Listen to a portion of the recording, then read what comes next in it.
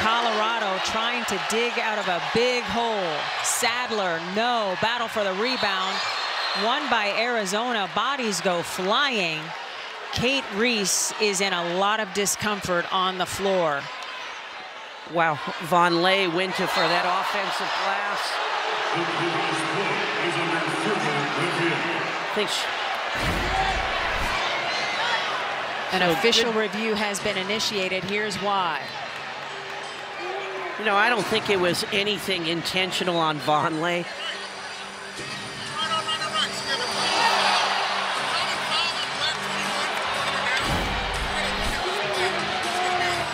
Okay, so the foul charged against Vonleh is a common foul at this juncture for pulling Reese to the floor. Now the officials are reviewing. Let's take a look here. So good no foul there by Reese. Okay, and Vonleh is going for the boards, what she's taught to do.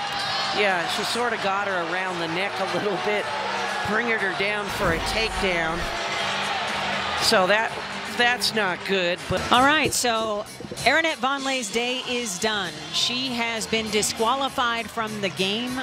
The officiating crew determining that it was such a violent takedown in nature that her day is done.